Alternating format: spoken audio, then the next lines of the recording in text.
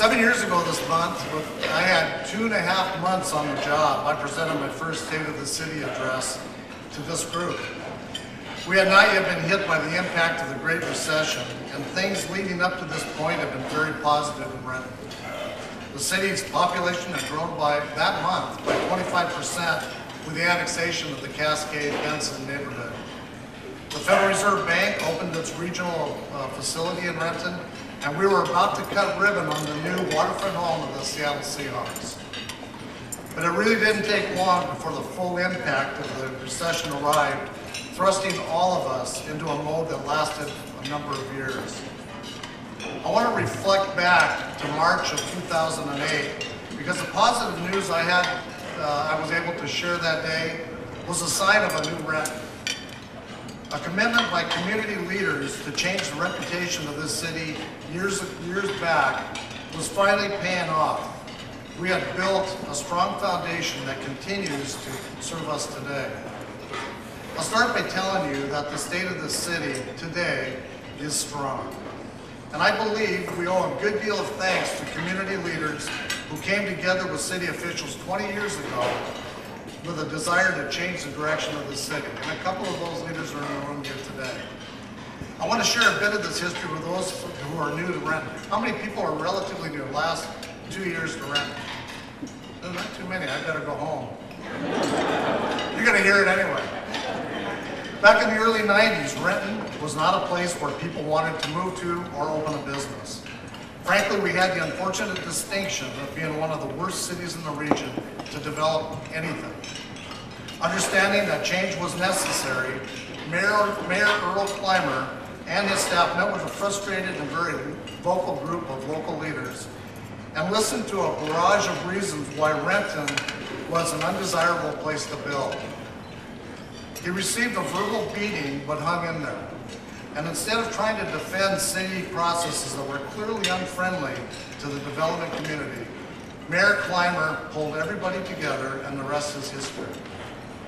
A transformation began at City Hall over a period of years that moved Renton to become a model city in this state for our customer service and permitting process. This, along with implementing a very effective economic development strategy, resulted with an explosion of new development. This commitment to improving our community continues today. During my annual staff retreat with department heads in January, we spent time reviewing some of the accomplishments over the past 7 years, despite the worst recession most of us have ever experienced. It was a pretty impressive list, and I want to share a few of the items with you today. But first, as I've done in years past, I would like to provide you with some insight as to what we do as a city. Few people are really aware of the depth of services provided by our city. Our employees have a huge responsibility of providing a number of vital services every day that citizens have come to expect. This is everything from public safety to services that impact the overall quality of life in our community. The city is actually comprised of approximately 90 separate businesses, each with very different roles and objectives. With a workforce of 686 people, we provide services to nearly 100,000 people spread throughout a 24-square-mile community. Our public works staff maintains about 675 miles of roads. Throughout the year, our water utility division pumps, purifies, and delivers nearly 2.5 billion gallons of water to our citizens and our businesses. And we service 223 miles of sewer lines to make sure that all the water that we've delivered to you, along with some of the added waste that you've included, goes away upon command. We have a highly trained fire department responsible to put out fires, conduct rescues and extrications, and handle more than 10,500 calls for medical assistance every year. They also provide fire prevention and emergency preparedness services. And it's our dedicated police officers who are called upon to mediate family fights and arrest those that are preying on society. They risk their personal safety every day to serve our citizens. And as the population of the region grows, so do the calls for police intervention. We also have a hard-working group of employees who maintain over 1,200 acres of parkland open space, and trails. We provide recreation programs that are utilized by thousands of people throughout the year. We also offer specialized services for senior citizens and local youth, as well as programs to assist our vulnerable populations. One business we offer is golf. We operate one of the most successful municipal golf courses in the region, where 55,000 rounds were played last year. In addition, our employees oversee many public events throughout the year, from Renton River Days and the Farmers Market to the 4th of July celebration and our neighborhood picnics. Our popular aquatics center services more than 70,000 people each summer. We license over 4,000 businesses annually, and we review hundreds of plans submitted by contractors and developers. This is for new residential and commercial construction, as well as remodeling and expansion projects. We have trained mechanics responsible for repairing and maintaining a fleet of 530 vehicles. And these are from police cars to fire engines and dump trucks, plus another 300 pieces of equipment from loaders to backhoes. Our code enforcement officers respond and resolve more than 800 calls for service each year. On top of all this, we operate an airport where more than 100,000 annual flights take place. And besides general aviation, this includes the maiden flight for every new 737 airplane built in our city. And as Jesse mentioned a few minutes ago, that's now exceeding 500 airplanes a year. That's just a small amount of the lines of businesses that we manage. Our workforce is comprised of accountants, secretaries, truck drivers, firefighters, police officers, attorneys, landscape workers, road maintenance crews, planners, inspectors, and even a certified arborist.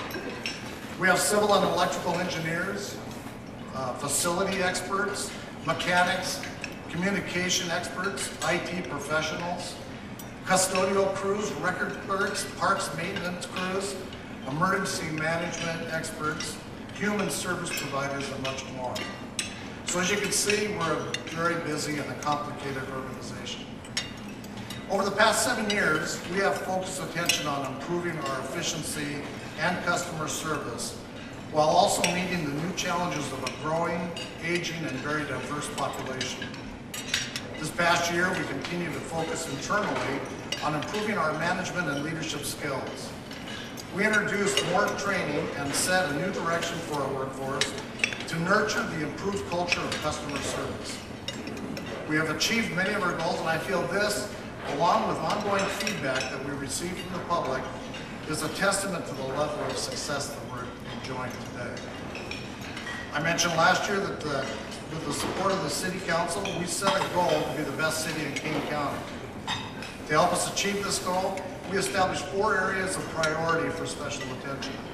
They include continuing our focus on economic development, improving service for our vulnerable and diverse populations, enhancing customer service and productivity, and developing a sustainable fiscal strategy.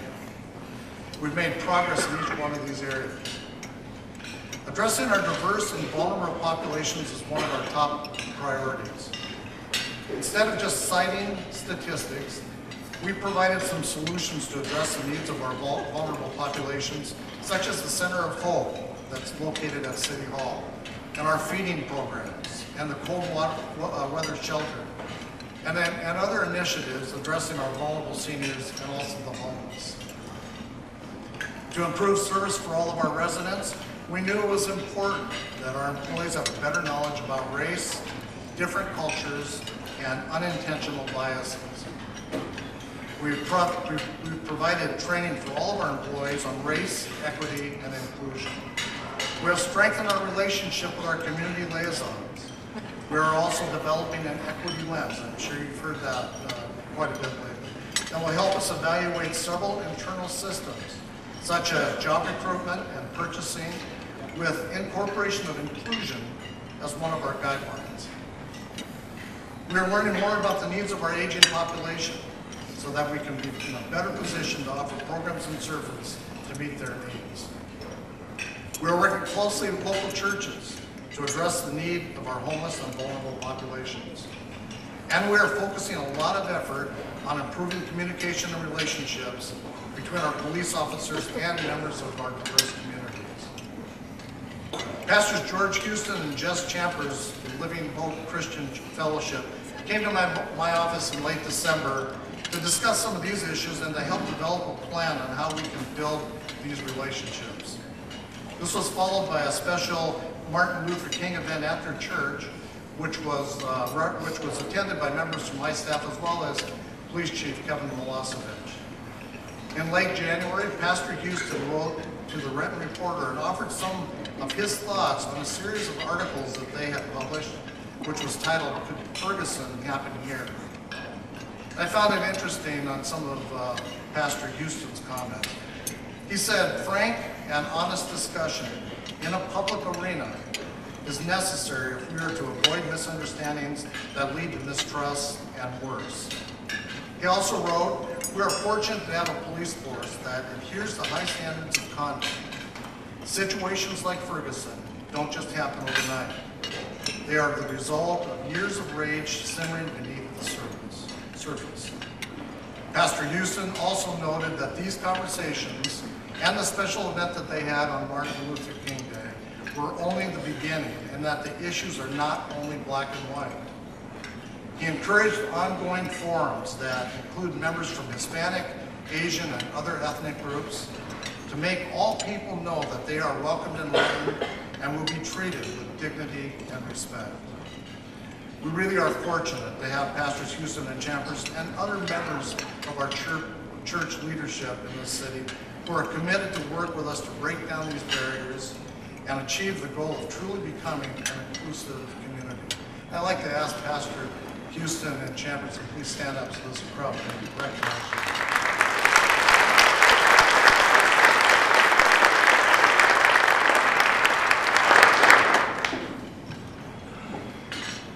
So moving on to the area of enhancing productivity and customer service.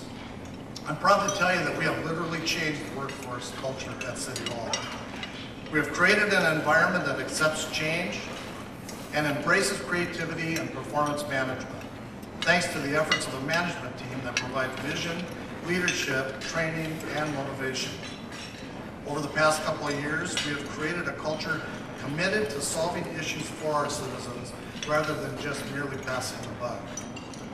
Multiple departments work together now to identify solutions to problems, dramatically increasing our percentages of success. Our employees, from police officers to stormwater workers, continue to find ways to meet the needs of our citizens, often going that extra mile to provide special service. The reason for this success is because of the culture for quality service that begins at the top. I mentioned this to you last year. We are very blessed as a city to have a very talented and committed group of department administrators who truly lead by example. I'd like all the department administrators, please stand up so you recognize.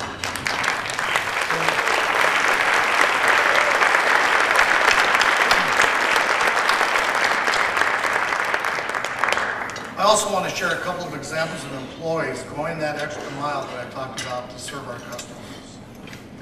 If you go back 20 years ago, a big part of Renton's poor reputation surrounded our inability to process permit requests in a timely manner. And we were known to have an uncooperative and inflexible attitude when it came to inspections.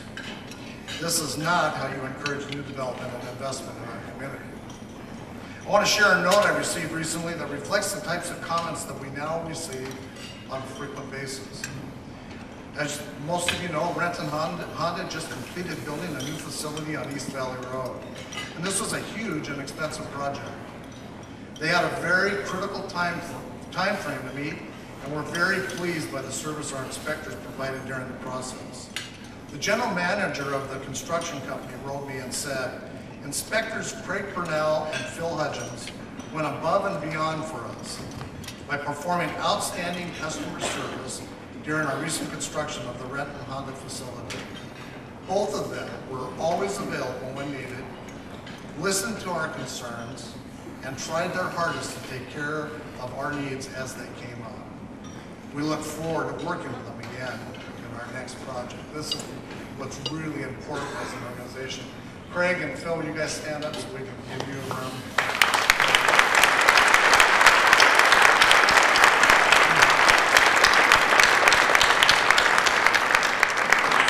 Thank you guys, we really appreciate your hard work. We have another employee that I want to mention, Bob Sowers, who works for our Community Services Department. Bob has earned a reputation throughout City Hall as a great team player who always goes the extra mile to help others. On February 17th, Bob witnessed an incident and opted to get involved, which may have saved the life of a barista who was being attacked. While driving by, Bob noticed what appeared to be a struggle between a woman and a man, and rather than minding his own business and continuing on, he circled the block and went back to investigate, and ended up interrupting a sexual assault where the man was strangling the woman. The suspect stopped the attack and drove off as Bob notified the police. The detective that's assigned to this case praised Bob for taking the initiative to get involved. She said Bob was able to provide officers with a good description of the suspect and the license number of the truck while attending to the victim until help arrived. She is totally convinced that the victim could have been killed if it had not been for Bob's actions. Bob, you want to stand up?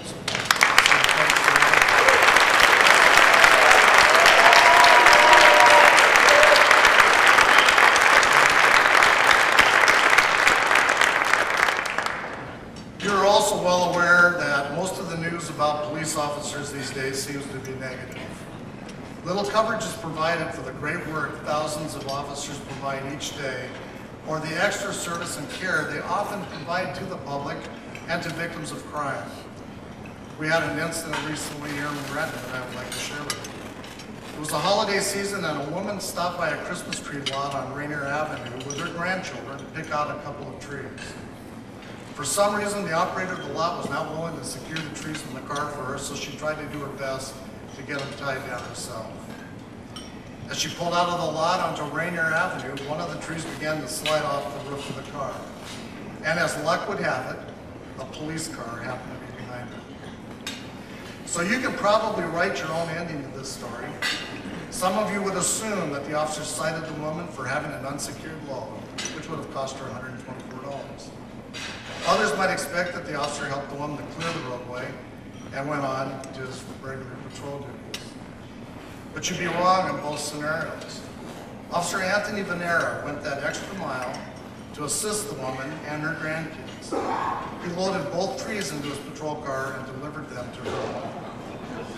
The woman was very pleased with the service she received, and she wrote a note to our police chief stating she felt this was an outstanding show of community service.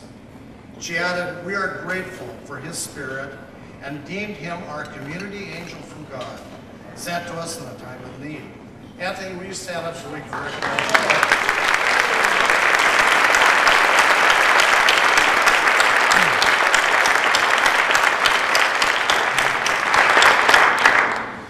These guys hate recognition, so it's not easy to drag them out to these events, but we are very proud of the work that they do, and it's a sample of what our employees are doing on a daily basis, so thank you very much. The fourth priority is going to seem a bit anticlimactic given the stories I just shared with you, but believe me, establishing a sustainable fiscal strategy for this city is very important.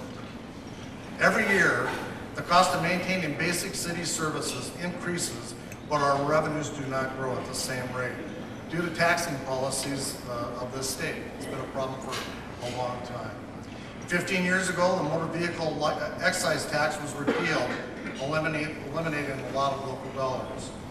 In 2001, the state limited the growth of property tax to 1% per year that previously was capped at 6%, which helped most cities in the county to keep up with inflation. The state also reduced the share of revenue we used to receive from the liquor excise tax and profits, money that was dedicated for law enforcement. As you know, cities receive a very small portion of the property tax and sales taxes that are collected. For every dollar collected for property taxes, Renton receives only 23 cents. For sales taxes, which are very important to us, we receive less than 10 cents for every dollar collected. Yet cities are expected to provide the bulk of government services that are important to the public, from police and fire protection, parks and trails, road repairs, to all the other services I mentioned to you earlier. We continue to work with the City Council to address these shortfalls. The challenge has forced us to institute a business and occupation tax next year, which is something that we've been able to avoid for many years, even though all other cities our size in King County already utilize this revenue source. The effort to overcome the structural deficit in our budget is going to continue to be a challenge for future years. So now I'd like to just move on to some accomplishments. Despite the recession, we were successful at receiving $118 million in state and federal transportation grants that allowed us to improve key roadways in our city, including the redesign and construction of Rainier Avenue. And you're going to all be very happy to know that work will begin soon on the reconstruction of Logan Street over here by Renton Stadium, leading from Airport Way over to North 6. That's got to be one of our worst roads in town right now. Our city is safer than it was a few years ago, and we're better at addressing issues when they arise. Making our community a safer place to live cannot be accomplished by police alone. Internally, we address ongoing issues utilizing multiple departments with the intent to find a sustainable solution to the problems. I mentioned last year about the challenges we had with several local drinking establishments. They had become a major public safety concern and a serious nuisance to nearby residents. Through the efforts of several departments, every one of those problem businesses today has since closed or changed their operations to a point where there are no longer problems impacting these neighborhoods. We have partnered with the Renton School District to fund and reinstate school resource officers at each of our high schools. This is in addition to continuing the Adopt a School program, where officers routinely visit schools in their districts. I want to thank Superintendent Mary Rieger and the school board and her staff for the collaborative partnership we have with the district. Mary, stand up.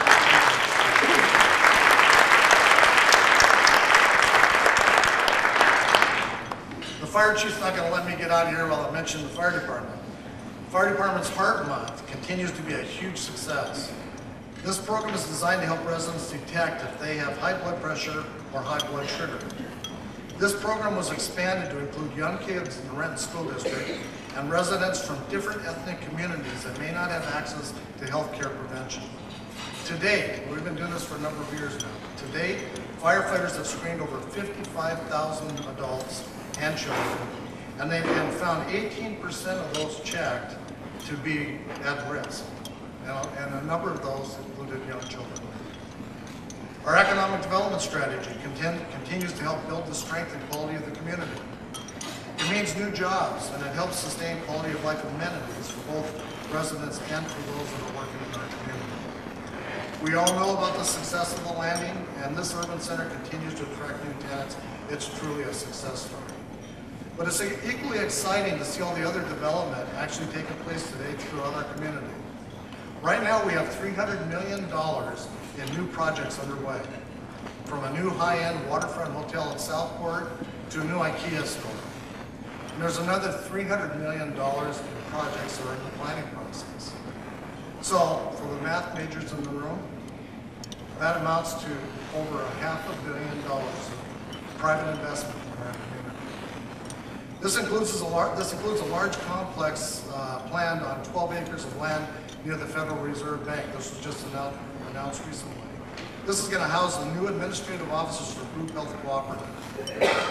Really important to this is the fact that it's going to result in more than 1,000 new jobs to Renton.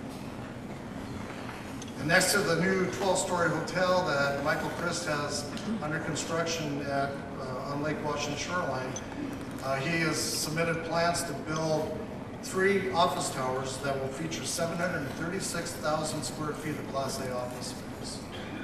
Our auto dealers continue to thrive with new investments being made each year. I mentioned earlier that Renton Honda recently opened their new showroom and service department on East Valley Highway. Their showroom spans an acre in size and can display several hundred autos inside the facility. The owners of Renton Honda are planning to convert the former location on Grady Way and Rainier into a Kia dealership, which should be opening soon. CarMax, the largest used car dealership in the nation that's going to be opening up down on East Valley Road where the old movie theaters were. They purchased that property. The Hampton Inn and the Marriott Residence Inn are both in design process right now for new hotels on Lake Washington Boulevard across from Gene Coulon Park. Our 2 new libraries are planned to be completed this summer, and the Aerospace Training Center at the airport will be under construction this fall. Pat Carr is currently constructing a new 200,000 square foot parts distribution center. Our downtown revitalization effort is continuing to move forward. A quality mixed-use 5-story complex will break ground this month at South 2nd and Main Street. It will feature 101 apartment units with 4,000 square feet of retail space on the main floor. In concert with this project, the city will be converting South Main Street to 2-way traffic, and that's from Mill Street near the new library all the way around to South 3rd Street. This project is going to include a new plaza-like intersection at South 3rd that will transform this intersection into a very welcoming gateway to our downtown, with wide sidewalks for outdoor dining and attractive landscape features. The Renton Western Wear up the street here has been sold. It will hopefully become the home of a couple of restaurants and possibly a brew pub.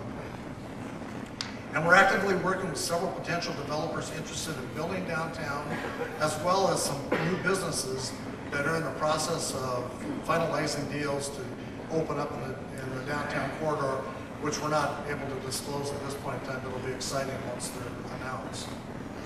In concert with these projects, the city is examining our street patterns to see how we can reduce commuter traffic through the area to create a more destination and pedestrian-friendly community. 65% of the cars now traveling through downtown are merely bypassing the freeway, and they're not stopping to do business in the street. We will be designing a new Piazza Park out here, which will include the former Big Five site across the street. It's our goal to make this an active community park that will accommodate year-round activities, which could include music in the park or possibly a water feature for kids. And soon you're going to see flower baskets return into the corridor. There's a newly formed association of business and property owners downtown, working closely with the chamber to address the beautification issues, marketing, and improvement opportunities for the area. Another huge project for this community, and I know you've heard about this, is the Sunset Area Community Revitalization. This vision for a renewed Sunset neighborhood is finally becoming reality. It represents a complete overhaul of a community that has been dominated by a lot of substandard housing, many serving low-income families with few neighborhood amenities. This transformation is happening thanks to a well-organized partnership between the city, Renton Housing Authority, and Colpitts Development, which is a private developer. It's underway now, and if you haven't had the opportunity to drive by Sunset and Harrington, it's really worth taking a trip up there because it's exciting to see the changes taking place. When completed, the Sunset community will include a new state-of-the-art library surrounded by quality multifamily housing complexes, as well as new housing units for low-income families. It will be a walkable community with bike and walking paths leading from Sunset Boulevard north to the new Meadow Crest Early Learning Childhood Center and the beautiful inclusive playground that opened last year. The new housing is going to be surrounded by a 3.7-acre community park. We project a large amount of new retail development to take place in this community as well. Much of this work is already underway, and the Renton Housing Authority, in partnership with the King County Housing Authority, have applied for a $30 million federal grant that will provide more amenities to this community, as well as more than double the number of available housing units for low-income residents. I really want to single out, we have a number of employees who work really, really hard on this project, but I wanted to single out Mark Sentence Johnson. Mark, stand up. He did an unbelievable job. Thank you very much. So back when Mayor Clymer was trying to jumpstart the local economy, the city could not survive without Boeing. While Boeing remains our largest employer and clearly a vital partner in the health of the city. It's interesting to know that our workforce is diversified now to a point where we have thousands of new jobs that represent 65% of Renton's workforce. We expect to see continued growth with new companies and more jobs. We're very fortunate in Renton to have strong leadership from the City Council committed to setting policies that are vital to the future of this community. The city has earned a positive reputation throughout the region. Many families and young professionals are relocating here from Mercer Island, Bellevue, and other parts of the county. Renton is often mentioned in very positive terms by the public and the media. After all, we're home to the Super Bowl champions, as well as the most successful commercial airplane company in the world. And we have a beautiful river and a lake surrounded by world-class parks and trails. But most importantly, we have people who truly care about the community and for the quality of life in the city. So if you ask me, I'm convinced that the future for the city is very bright. Thank you very much.